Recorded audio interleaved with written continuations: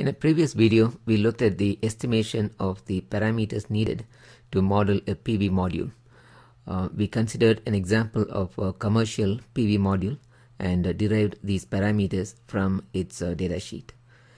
In this video, we will use these parameters to actually model the PV module in MathCAD as well as in Plex simulation and study how well these models match the experimentally obtained IV curves and other details. These are the values that we took from the data sheets to estimate the various parameters, and these correspond to commercial module. It's TSM 290, a 290 watts peak module from Trina Solar, and these values are given at the STC, the standard test condition. So we obtained the open circuit voltage VOC, short circuit current ISC, the voltage and the current at the maximum power point, namely the VMP and the IMP, and we also got the number of cells in series, which was 72 cells.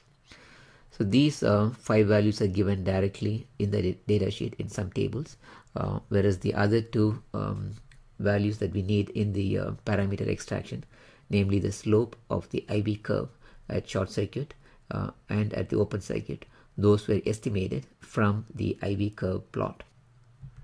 So we used these values to estimate the required parameters in our PV model. So the photon current IPH was same as the short circuit current, 8.53 amperes. The shunt resistance or shunt is 1 over the slope of IV curve at short circuits. So it's -1 over this value, giving us 402 ohms.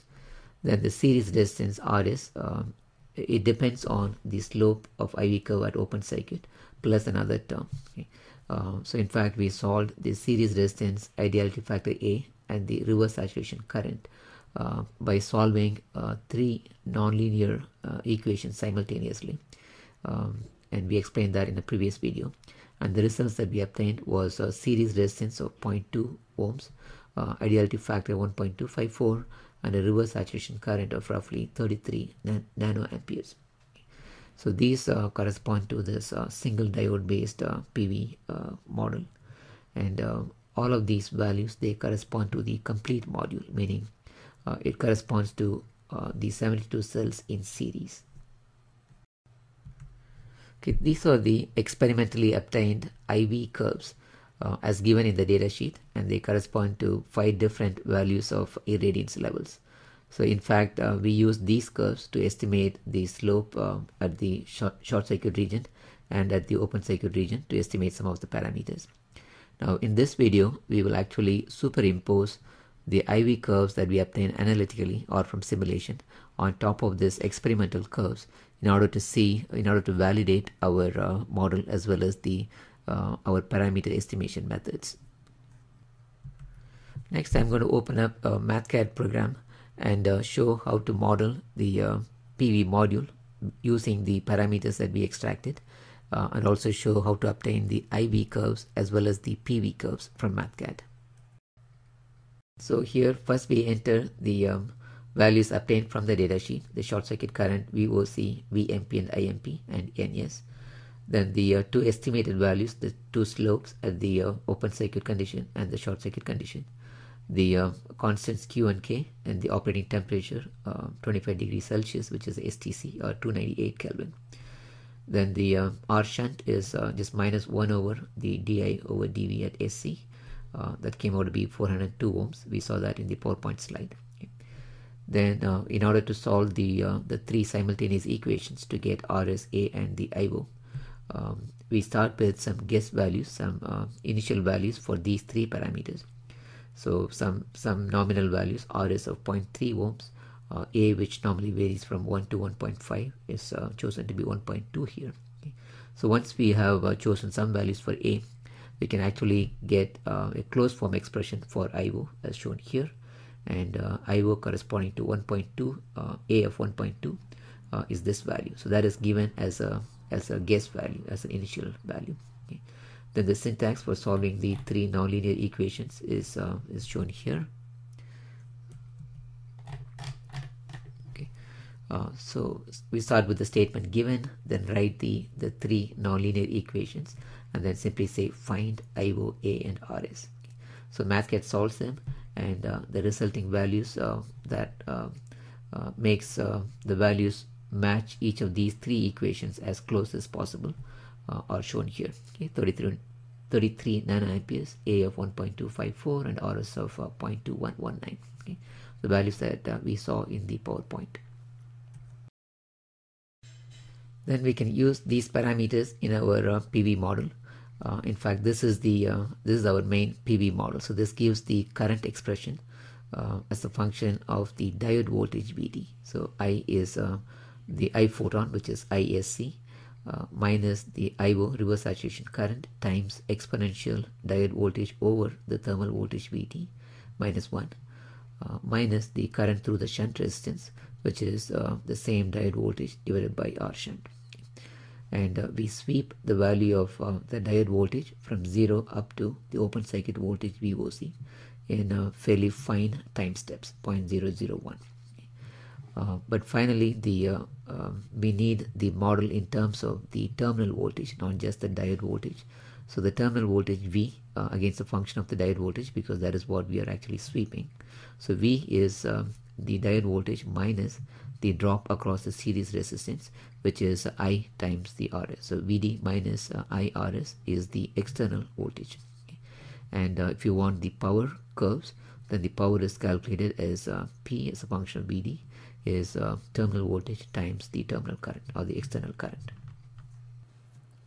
Then the resulting IV and the power voltage PV curves at the STC is shown here. Okay. So the dotted blue is the IV curve and the red is the P versus V curve with the scales on the right hand side 0 to 300. So we can zoom in near the this open circuit condition and verify that the open circuit voltage is in fact whatever was given in the data sheet. Similarly, we can also zoom in, as actually done here, near this peak maximum power point that is zoomed in here, and we can actually see that the maximum power is roughly 290.9 watts. The actual value given in the data sheet, which is obtained by taking the product of VMP and IMP, came out to be 290.2. So we are very close to that value. And also, if you look back at the maximum power point voltage as given in the data sheet, it was I think it was 36.7 something, or maybe it is 36.1, I think. And what we get here is 36.74. Okay? So reasonably close.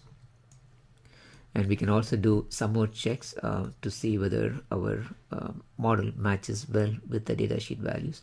And those checks are again the slopes of the IV curve obtained from this analytical model. So the first one is the dV over di under open circuit condition that is obtained by this this expression. It comes out to be minus 0.487 from the analytical curve, and it matches almost exactly to the value that we got from the data sheet. Okay. Similarly, the di over dV at short circuit condition came out to be this value, which is also close to what we let me just go back and check this value. This is minus 2.4 10 to the minus 3, and the value obtained from the data sheet is shown here. So it's also almost the same. Then I mentioned that one of our objectives in this validation exercise is to actually get the IV curves from the analytical model and try to superimpose that with the experimentally obtained IV curves and see how well they match. Since the experimental curves were given for 5 different irradiance levels from 1000 to 200 watts per square meter, we are going to do the same thing in our analytical model as well. So I sweep this parameter called IRR, referring to irradiance level, from 1000 down to 200, and for each of these values of IRR I plot the IV curves, okay? And those are shown here. If I click on this, you can see the x and y axis scales. So the x-axis is the terminal voltage V, which is a function of the diode voltage as well as the irradiance. So the first one is corresponding to 1000 watts per square meter, then 800, and so on. Okay, and on the y-axis I have the currents for each of the 5 different irradiance levels. Then I copy this plot and take it to the PowerPoint, where I will superimpose this on the experimental IV curves.